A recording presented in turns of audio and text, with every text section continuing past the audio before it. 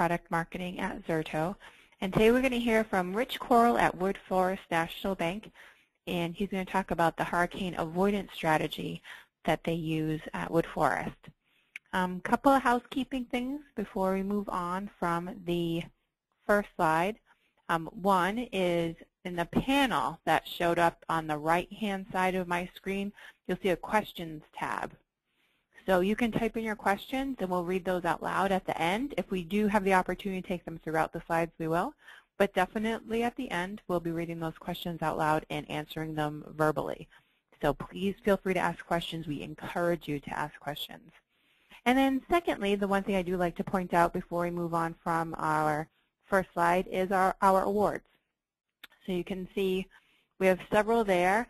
The Best of Show at VMworld 2011, we actually got that award just 2 weeks after we GA'd the first version of our product. So what that really showed us is that there was a clear market need for this kind of technology. And since then, we've been able to add many awards. Okay, so here's our agenda.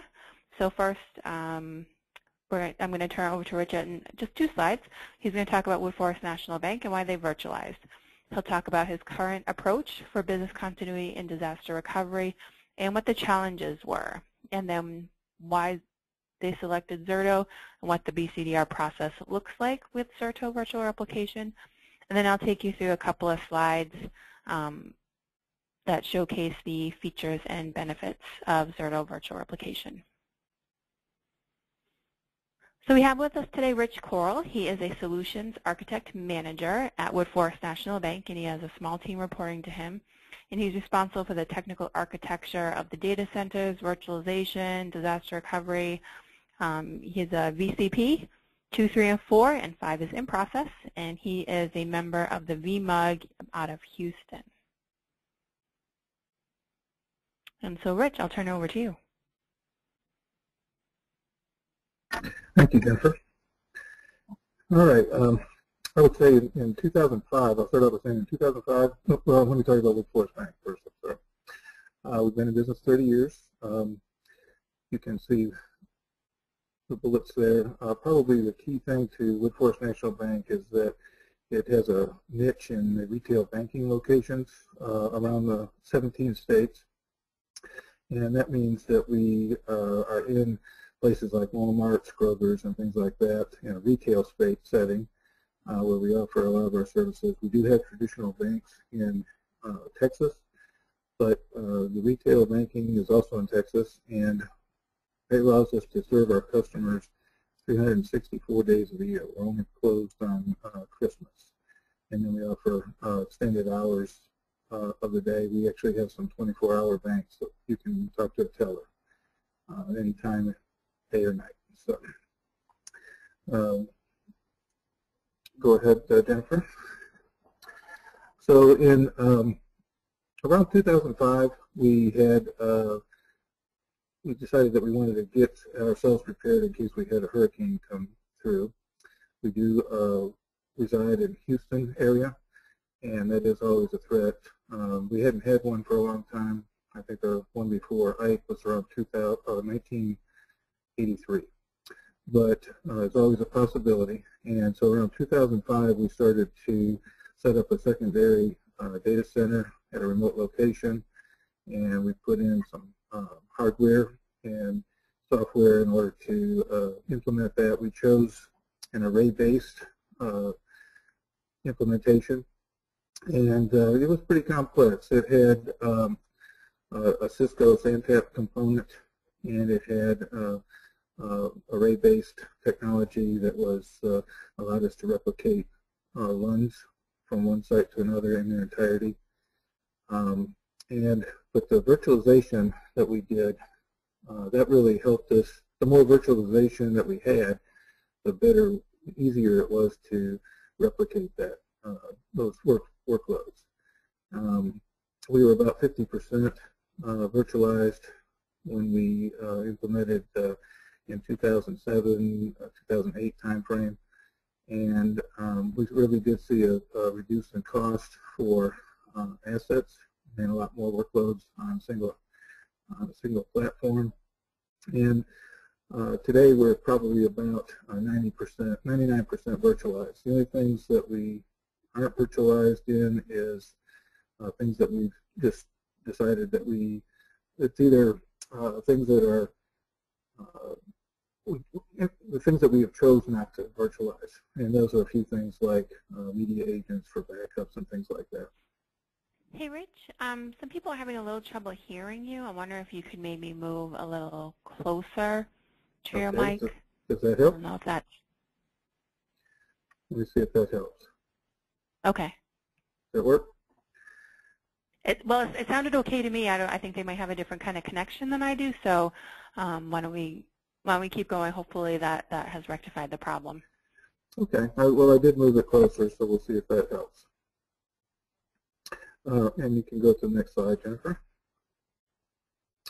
So currently we have two data centers, and I'll try to speak a little bit louder too, one in Austin and one in Houston. In June, we proactively moved our workloads from our Houston data center over to Austin, and then when that hurricane season is well past, we migrate those back to Houston, and that avoids that whole window of hurricane season. It allows us to do that proactively, and we're not running around trying to get that done if we have a threat coming into the area. It also gives us the opportunity to move back and forth between data centers in the case that we're coming up against in a few months, where they're going to be putting in a water main, and so we'll probably be moving over earlier just in case that might give us an interruption at our Houston location. So as I mentioned earlier, we've used Cisco SandTap, and the EMC Recover Point was our product of choice for array-based replication, and that gave us an out-of-band solution. That was a good solution. It had a lot of moving parts, but it got the job done. And it took us about 8 to 10 hours to move our workloads from one site to the other. And that included about 2 hours of scripted preparation. So we would go through and run our scripts, make sure we had all of our IP addresses collected that we were going to be changing via script. And that would take a while to get all that straight. And then we would prepare those virtual machines, and we ship those across to the other site, and then we bring them up there. And then it took about 6 to 8 hours after they were moved over to that site, to the other site, for mainly our VAs, our business analysts, to make sure that we had everything working per system, and they would say that they did, and we gave them quite a bit of time to do that. But once everybody was satisfied, we would reverse the replication and start running out of that other site with backup to the other site.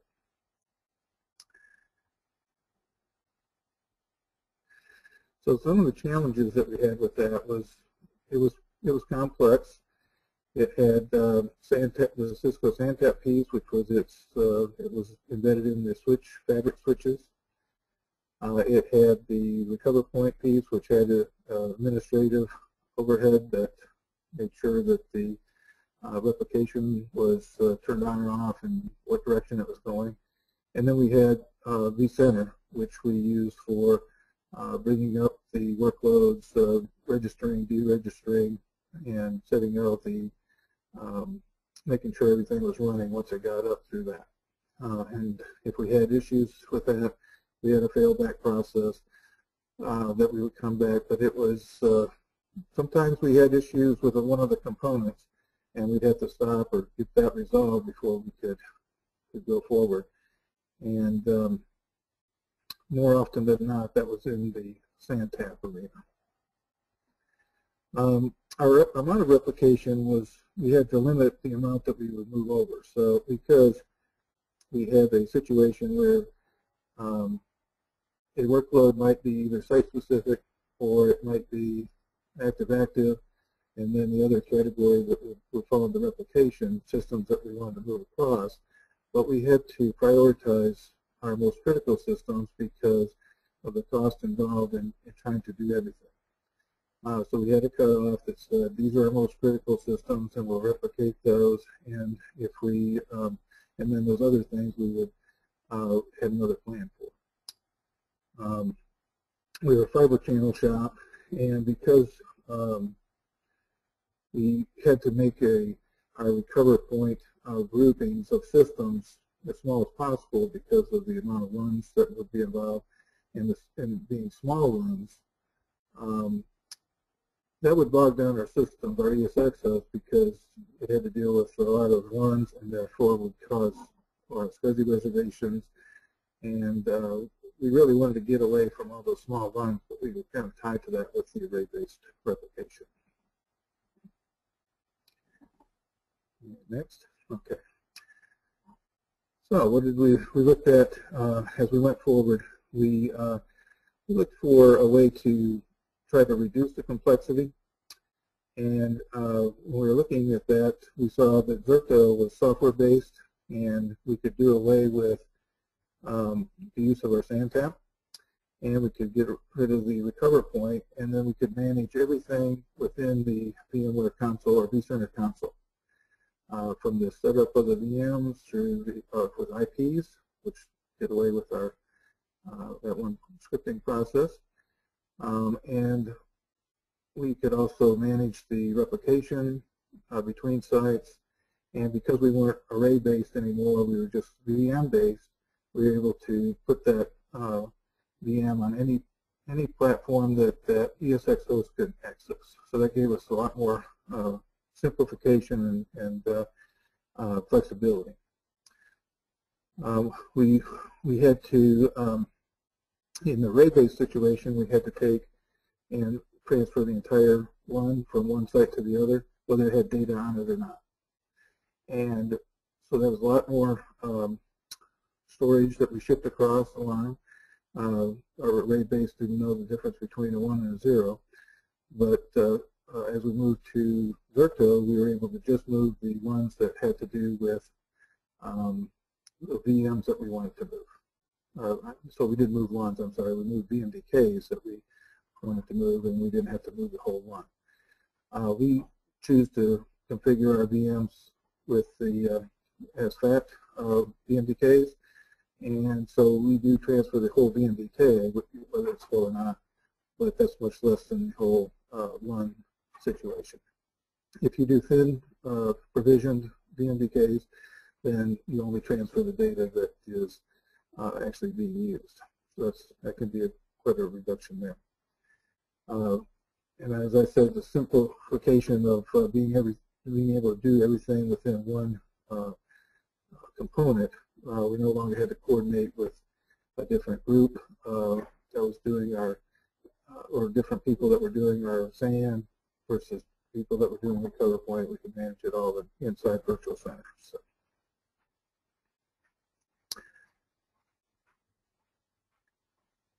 Okay, Jennifer. All right. So those are some reasons why we bought Zerto. I've already gone through a few, but being able to re-IP the VMs within Zerto versus having to run our script, that was a good 2-hour savings, and we know where everything is at as we do it, instead of having to figure that out right before we fail over. The flexibility is that we don't have to be tied to any particular matched SAN system where we have the same size ones on both sides. We can put it wherever there's a VMFS platform, or whatever that any platform that you use, it can be used with ESX.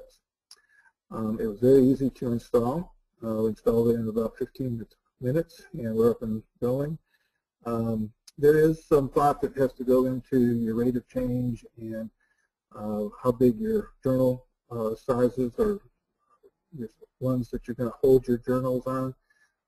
And that is something that we found that we had to tweak over time because we didn't have a really good way to capture what exactly our rate of change was. Even though we had some formulas and some samplings that we took for weeks like a week at a time, we never really could get a good handle from the vCenter tools that were available to us to actually see what that was. But as we got into it, we could tweak the sizes and adjust those accordingly.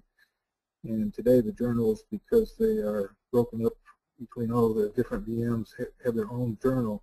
That's a lot easier to do. The savings that we realized across the environment was that we could make our runs bigger, and so we had a large reduction in the number of runs. We didn't have to transfer the entire run across. We just did the VMs themselves, and so that reduced our bandwidth requirements quite a bit. The storage footprint on the target site, well, we only had to match VMs, not the white space that was on the additional on the ones. And then so that in turn reduced our cost quite a bit. Across the board, we had a very large expense in trying to put in the sand tap and the recover point and maintaining that. Both of those systems, along with our virtual center, that was ultimately just reduced down to just the maintenance on the Zerto product. So that was overall, we had a huge savings across the board. And Jennifer, I'll turn it back over to you. Okay, great. Thanks, Rich. So one of the things that you heard today highlighted in Rich's example was how complex the process is when you're using array-based replication and force-fitting that into a virtual environment. So we mapped this out looking at, what are the steps and the interaction points between a storage team and a virtualization team. And I'm not going to highlight all these steps, but it does show the complexity of the process. So it's complex, it's manual, it's inflexible, and what that means is you don't get the full benefits of virtualization. And with Zerto, you'll see that it changes to just a few very, very simple steps. So you just need to determine if there's enough storage for the replication, allocate space, locate all the VMs affecting an application. You're going to configure and verify your replication policies, and then that's it. Because Zerto is a completely virtual aware solution, it's going to be aware of all the changes made within the environment, yet your BCDR policies will not be affected. So with that, we have Zerto Virtual Replication, which is virtual aware. And what do I mean by that? I mean we replicate VMs and VM decays. As you heard from Rich, we don't care about LUNs or the underlying storage, and that can result in a real savings for you in terms of the amount of storage you need to use. It's software only, and this gives you two benefits. One is it installs seamlessly into your existing infrastructure. So you've carefully planned out these complex production workloads. Usually if it's a mission-critical application, it doesn't have one or two VMs, it has several. And you've carefully planned out where exactly you want those to reside within the environment. With other BCDR solutions, such as array-based replication, you have to move things around and get all those VMs pointing to the same LUN to make sure you get that consistency. With Zerto, you don't have to change that. You can continue to architect your environment for performance and still get a very robust BCDR solution. The second is you'll see that it scales beautifully. When I go into all the architecture, you'll see a little bit there on that. It's an enterprise-class solution. It's built for your production workloads. We have a journal, which is kind of like a TiVo for your environment. It provides 1 hour up to 5 days worth of historical data, giving you many, many, many points to fall back to. We have something called a virtual protection group, which I'll discuss in just a couple of slides. And that enables you to group all the VMs that are part of an application and ensure the consistent protection of those VMs. We also deliver very, very aggressive service levels, so RPOs sub 10 seconds and RTOs of minutes. And it's all automated. So you're going to see we're going to talk a lot about the data and replicating the data and grouping the data. But also, you want to have full automation and orchestration of the BCDR processes, and we include that within Zerto as well. So here we have a simple architecture slide, and I say simple because here we have 2 sites, and with Zerto we can protect multiple sites. So we have the Zerto Virtual Manager, which is a plugin right into the vCenter server. You also have a web-based version, and you'll see that in a couple of slides as well. That's the only piece of software that you'll touch. So that's going to manage all the Zerto Virtual Replication appliances. And you can see there that there's one per ESX host. That's where you get that seamless scalability. You can replicate from anything to anything. So if you use IBM, NetApp, Nimble, EMC storage, it doesn't matter. Zerto, because it lives in the hypervisor, it's completely virtual aware, doesn't care about the underlying infrastructure. We talked about it being software only and scalable. The continuous block level replication delivers very aggressive service levels.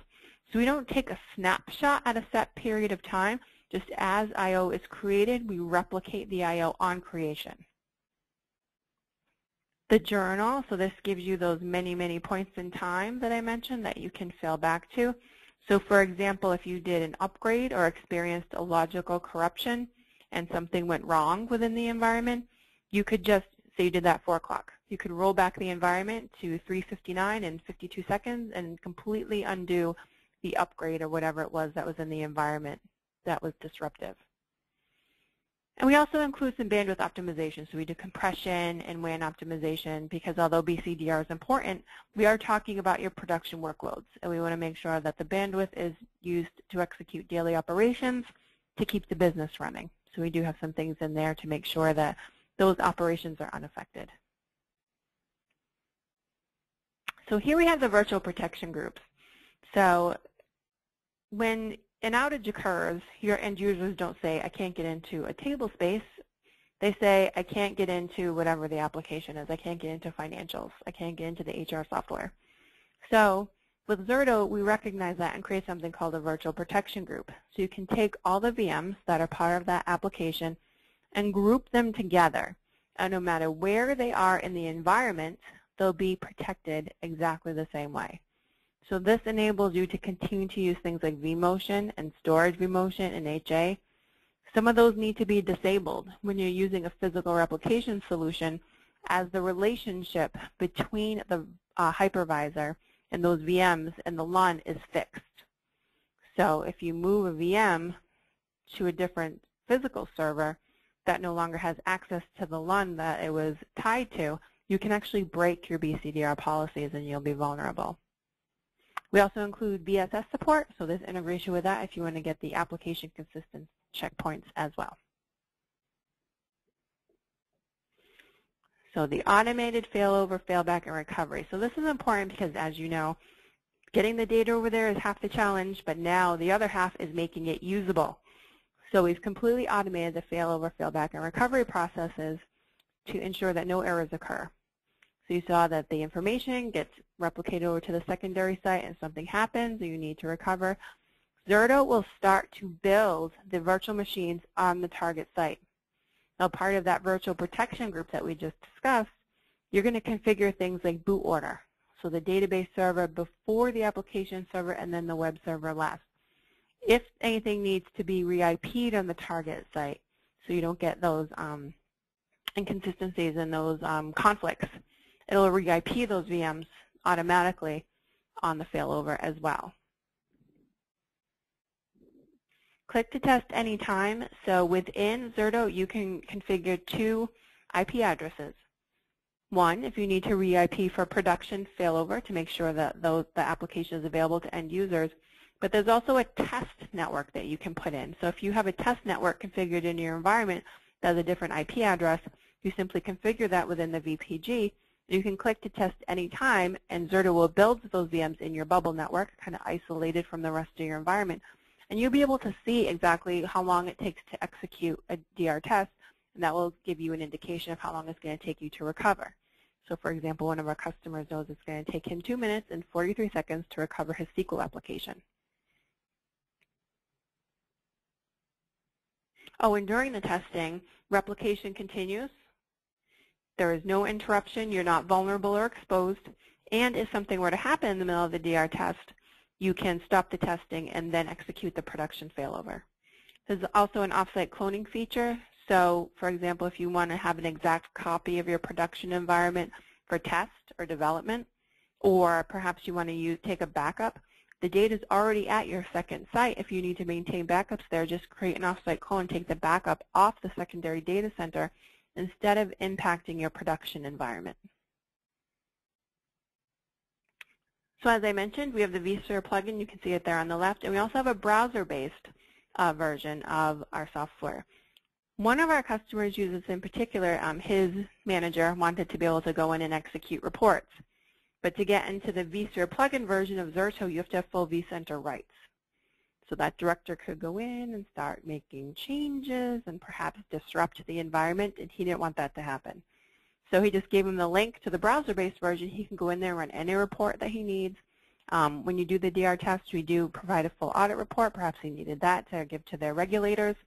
So he can go in there and do anything he needs without getting into the rest of the vCenter environment. So as I did mention, we do support multiple sites. So it's a true multi-tenant infrastructure, so you can replicate from several sites to one shared infrastructure, further reducing costs. We have no strict latency requirements, so you can replicate internationally, and we do bi-directional replication. So if you wanted to have, have half production in site A and the other half in site B, and then have them doing DR between them, you would be able to do that. We also have support for a single vCenter instance, so if you have a local or remote or branch office, something like that, you need to do, it needs to be protected. You can do disaster recovery from that site to your main data center. And of course, if you wanted to look into disaster recovery as a service, we would enable replication from your data centers to that cloud provider. So I touched on this a little bit. So the biggest report here that we get the most compliments on is the recovery reports. So once you execute a DR test, this is going to show each step within the recovery process and the time that it takes. So it's going to give you very, very detailed information on your DR processes. Auditors love this report. It meets your requirements in terms of that. And we also include some resource planning, so you can see what the consumption is on the host site and the target site, the production site and the target site. So you can see what resources are being consumed, help you do some planning for additional storage, processing, anything you need there. And we also have some performance charts. So we've talked a lot about private cloud disaster recovery. So that's when you have your two corporate data centers. And we touched on briefly on disaster recovery as a service. So DR as a service is a great way to evaluate your cloud service provider because you're not going to be using them all the time, hopefully.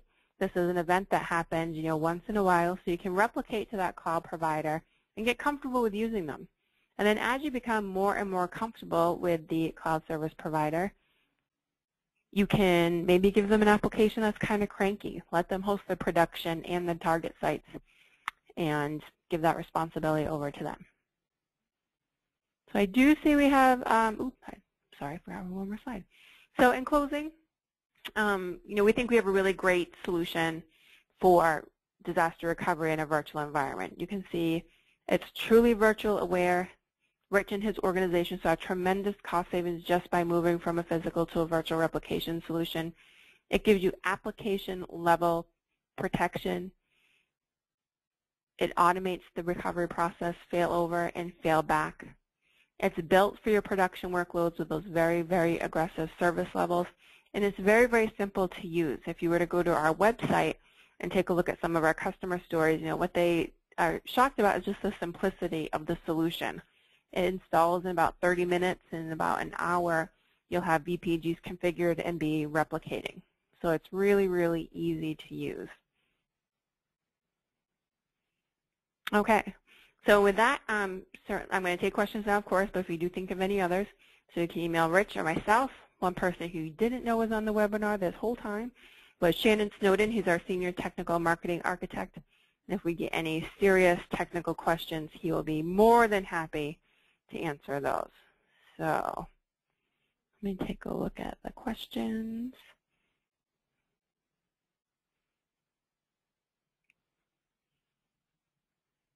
Okay, so Rich, maybe you can talk about your personal experience with this, but Shannon, certainly feel free to jump in. But the question is, what type of capacity planning considerations are required with Zerto? Okay, yeah, that's a good question. So we looked at, what virtual machines that we had that were site-specific, and then we looked at ones that were active, and that left the rest of them that we wanted to send across and to replicate to the other site. And we knew the size of those virtual machines, how big the VMDKs were. And so we could add that all up and get our total, size that we needed to allocate on the other side, on the other site for those to be shipped. And then we came in with looking at our rate of change. And we did put in some parameters within Virtual Center in order to capture rate of change. We did 5-minute increments for 24 hours, and we did that for 7 days, and then we took our worst case scenario. That was what I was referring to earlier as trying to figure out what size the journal sizes should be. And that turned out to be somewhat of a problematic. It wasn't the exact science. We did get some results, but when we started to actually implement the results thinking that's what our rate of change was, we didn't get that. So we had grossly underestimated that. And that was just a matter then of increasing the sizes of the places that we stored our journal sizes to reflect our actual rate of change. There are tools like VMware VCOps, other tools that are out there that we have since looked at. We implemented this a few years ago, and we didn't have a tool at that time to really look at it. But there are tools that you can get these days to actually determine what your rate of change is a lot more accurately. These days that can be used then to make those journal sizes. Everything is written through the journal, but there is ways to restrict how big the journal sizes are, and before it's actually written to the VMDK, through a promotion process, and so so ultimately the answer is it depends on what your settings are, but starting with the rate of change is the key.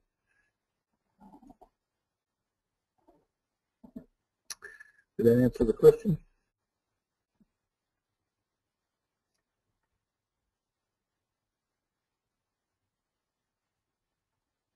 Yeah, I'd like to add to that too, Jennifer. This is Shannon, by the way. Not only, I know, Richard, when you guys did the initial implementation, you were an early on adopter, and the later version of Zerto, the latest, what we have is an addition to, it's a bit more forgiving in the journal itself because it's a flexible journal. So if you need to move that journal to a data store that's for larger, that's fine. We can do that, and then it will actually expand with the amount of change if it's high, and then if it starts, maybe it's one time a month or something, then it's very high, and then it goes down. Then the journal will actually shrink as well. So it's it grows and shrinks now, and it's you're able to relocate it. Plus the capacity planning. So as you're adding to your infrastructure, because what you often see is you get a few virtual machines protected. It's very straightforward to do. It's easy to manage, and we have customers that tell us, well, we're actually able to protect more VMs than we thought our administrative team could handle because of the easy use.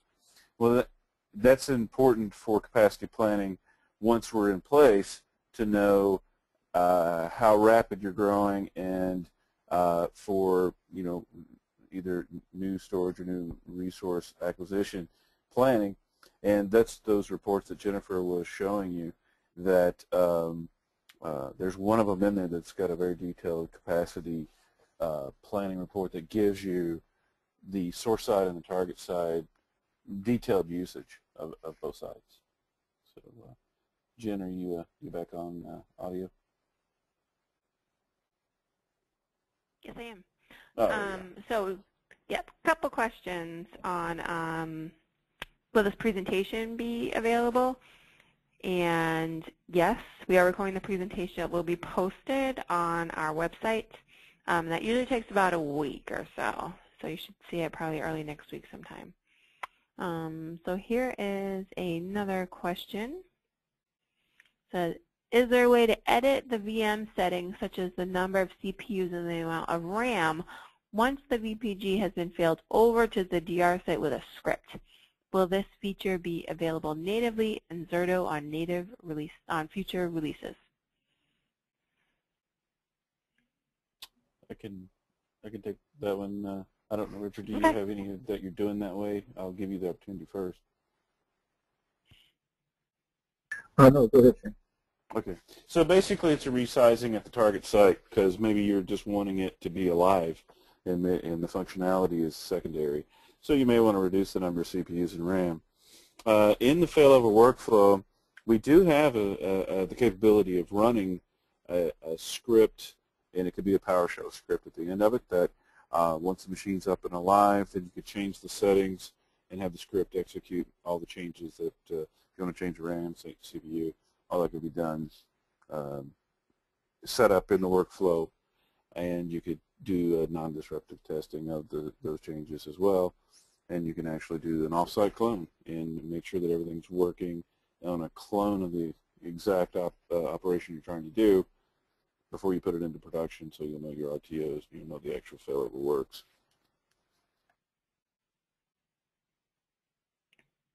Okay, great. So someone is wondering about an example of our largest customer. So I don't know about our largest customer, but I can tell you about our largest customer that's publicly available.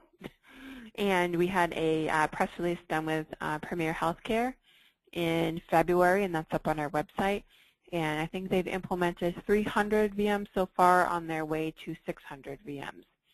So that's what's publicly available at this time. I know that person's probably looking for a different answer, but that's what we have. And we currently do about 200 that we replicate back and forth. Okay, great. Yeah, I think, Jennifer, you're saying it carefully. Yes. We support 500 VMs per VRA and 5,000 per vCenter, so that gives you an idea of the scalability of the product that we're comfortable with saying numbers. We do have just a lot of customers that don't want to divulge bigger numbers, but they're certainly there.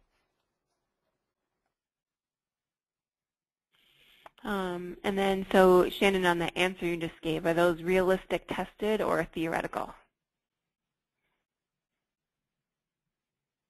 Our QA says that those are realistic. Yeah, so they have an environment that they've scaled to ensure that we're able to protect those numbers that Shannon just mentioned. So here is a question that I can actually answer. What is the minimum bandwidth required by Zerto? So it's 5 megabits per second is the minimum bandwidth required. We do have a customer who's using a little less than that, but if there were to be an issue, we'd unfortunately have to say that's not supported. So it's 5 meg is the minimum for our bandwidth. And that customer, by the way, who has that right around 5 meg, he's seeing a 5-second RPO. So he's still getting very, very good performance. Shannon, here's a question for you. Well, I would add one thing about. Oh, go ahead. Go ahead. I'm sorry. Rich. I would add one thing about bandwidth. We have a large pipe, and we do about 60 terabytes in between the two sites with the 200 VMs that we have. And what I would say about the bandwidth is on the other end of the spectrum is that Zerto will open up multiple TCP/IP channels of up to 7 meg each, and can manage the packets through all those channels and realign them on the other side.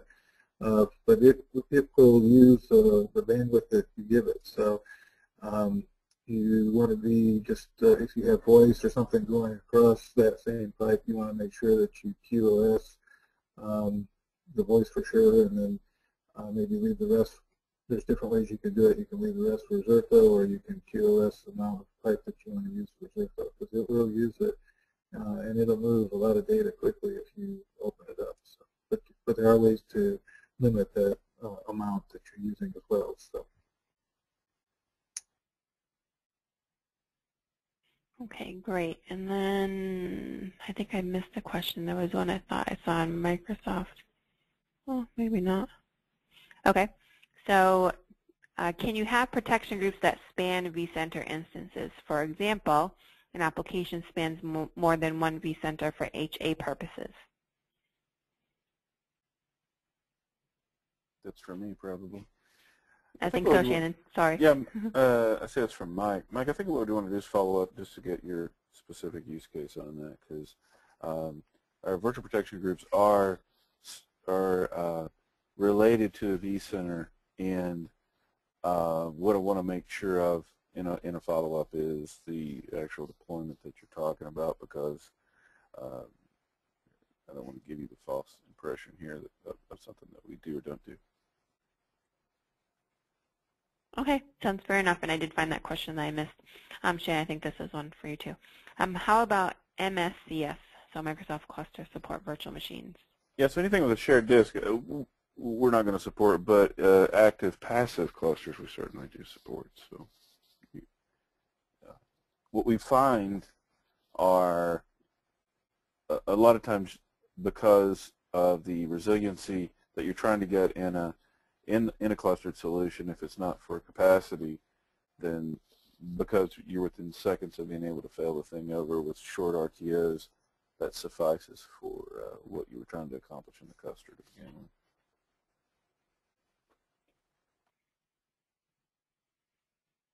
Okay, great. So I guess while I'll give it another minute or so, see if any other questions come in. We have answered all of them so far. But the only thing I just want to add is, we're more than happy to do a trial. We'd love for you to trial the software and see how easy it is to use. I run the customer reference program. That's how I can get in touch with people like Rich to present with me. But one of the most common comments that I get is, your product does what you say it's going to do in your marketing materials. And I feel kind of bad that so many of you have been sold things that don't do what they say in the marketing materials. But, our product backs it up. So I would love to have you trial it. Certainly we'll have someone follow up with you if that's what you're interested in.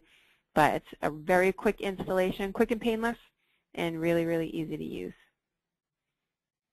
Okay, another question. While you do some WAN optimization, do you partner with any WAN optimization products? So we don't partner with anyone specifically, although we have done joint initiatives. For example, we have a case study with Silver Peak, where the customer uses Zerto with Silver Peak. So because we do our WAN optimization and compression, as you can imagine, just on the Zerto replicated data, we don't do it for anything else in the environment, just because it's not within our area, our purview. We can't see that. So a product like Silver Peak or a Riverbed would be able to see all of the traffic within the environment and give you optimization across everything. So we do have many customers who are using products. I can think of one off the top of my head, and I'll be happy to send you that case study where they're using Silver Peak and Zerto, and they love it. Shannon, I don't know if you have anything else to add.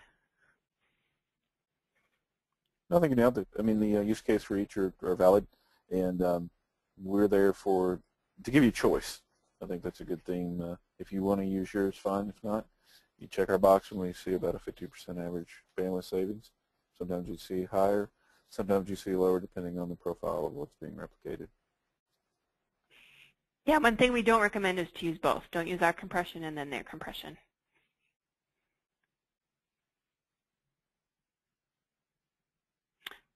Oh, Shannon, I think this was one for you. Are you using offsite clones, Rich, at your site? Have you used the offsite clone feature?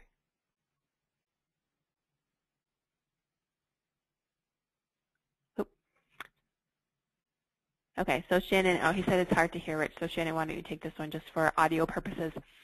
Can you please provide a bit more insight into how we leverage Zerto to perform backups in our DR site?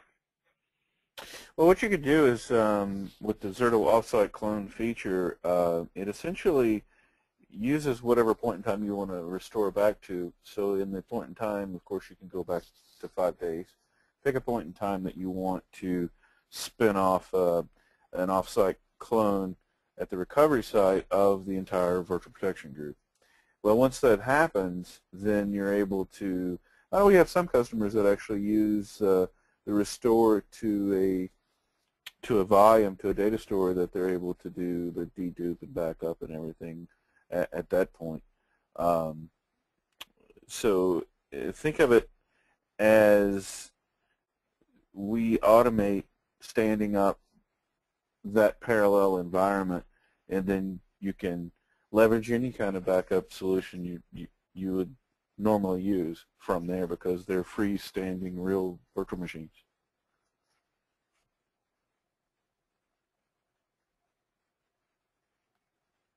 If there is such a thing as a real virtual machine.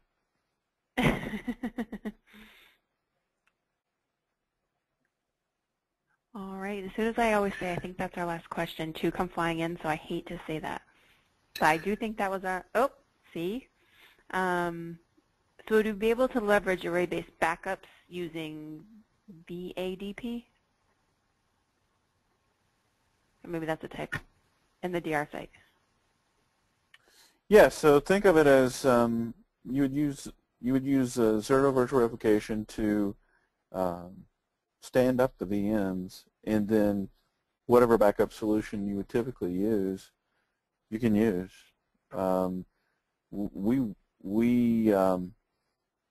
There's a distinct difference between what a standard backup product would do and what we're doing. Yeah, you're in the DR site. So that is the offsite clone feature. I saw Mike had a follow-up question there. It is at what we spin up is at the recovery site, because we've already replicated the data to the recovery site and the VMs are there, so it makes sense just to clone it from there. And if you do a backup at that site, then you've done two things. You've not only have your backup, but it's actually at the remote site.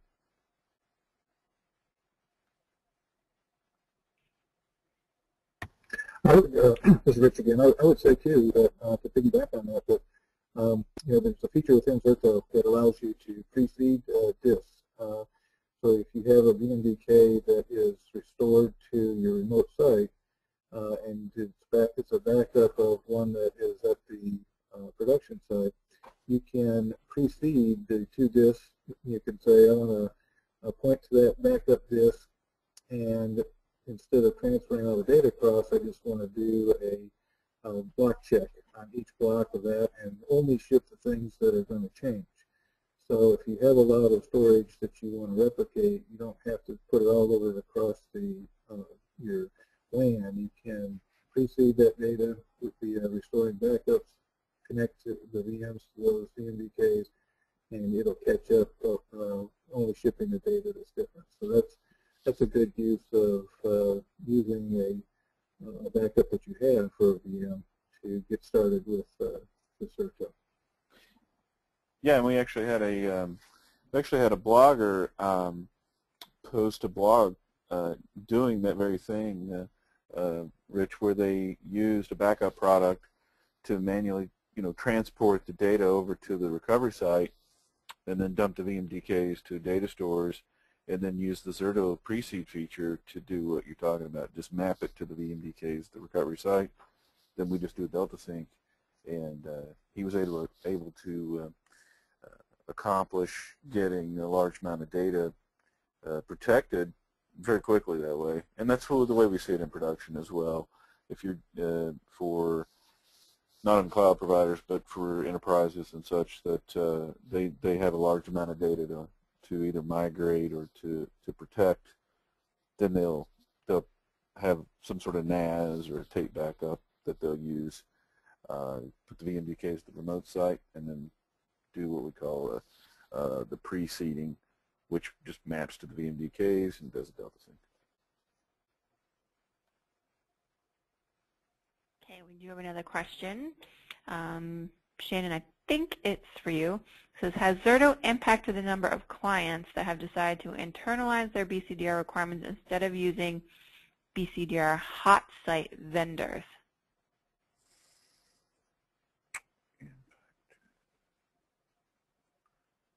I guess they mean active-active? Well, I think trying to define what this is. It could possibly be a bidirectional question to where it's they're using the a hot site or a hosted site vendor or their own internal for some of the systems, and then doing essentially reverse DR back to their own site. I'm looking at the question again here. Yeah, so I think that's maybe a question of simplicity too. Of the deployment's quick, and as Richard talked about, it's quick and it's very easy to understand what's going on. Particularly if you're a VMware administrator, it's going to feel very native to you because that's how we designed it. The steps are easy, and you're getting your data replicated quickly to the point that needing a vendor or professional services is just really not necessary. So maybe that's where you was heading with that question too. Mm-hmm. Okay. And then here's a scenario actually that, Shannon, we're starting to see more and more with some of the cloud service providers that they work with. But, you know, so the question is, what if you are a cloud provider, a customer wants to put their systems in your cloud as the primary data center, but leverage Zerto to replicate back to their DR site? So we do see some of our cloud providers offering that service, that type of service. Yeah, they call it reverse DR. Yeah. Yeah. So go ahead, Shannon. I know you speak to more of the cloud service providers than I do. Yeah, it's just a reverse DR. So yeah, Mike, it's they want to use the power at the service provider. They get the latest, greatest equipment, and then they use their maybe slightly older equipment that's still in good shape, or you know, they still lease it or whatever, and they don't want to do a hardware refresh, and they can eventually look at either phasing it out or do some sort of hybrid solution. So you have the power at the hosted site, and then you use your own internal data center as the recovery site. Yeah, certainly, because the nature of Zerto is it's bidirectional, and we can you compare 2 sites or 10 sites. It really doesn't matter, and then you set up the replication whatever direction you want. So certainly, that's a configuration that we do have providers selling them as a solution.